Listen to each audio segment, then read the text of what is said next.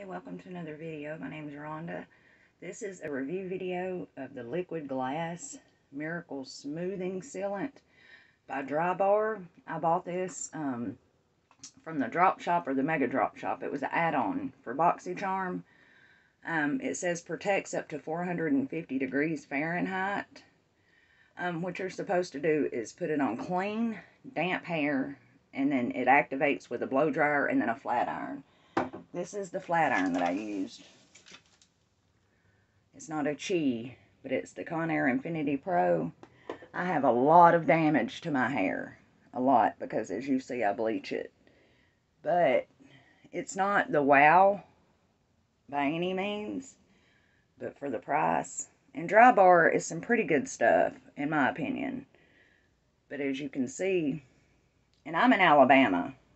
I'm in the South where, oh, I got some waves right there.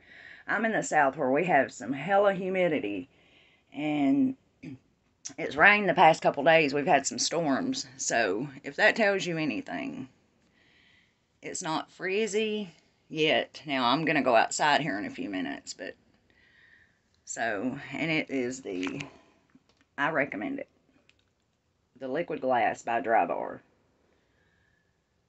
I've got a lot of damage, and what I done was I washed my hair yesterday, and then it dried before I was able to do that, so I wet it again, and it says not to put any other treatments or styling products on your hair before you do that. I generously spray it. But my hair this morning when I woke up, of course it needed flat ironed again, which I toss and turn in my sleep, but it kind of felt dirty, like not like dry shampoo, but just like a bunch of styling product buildup.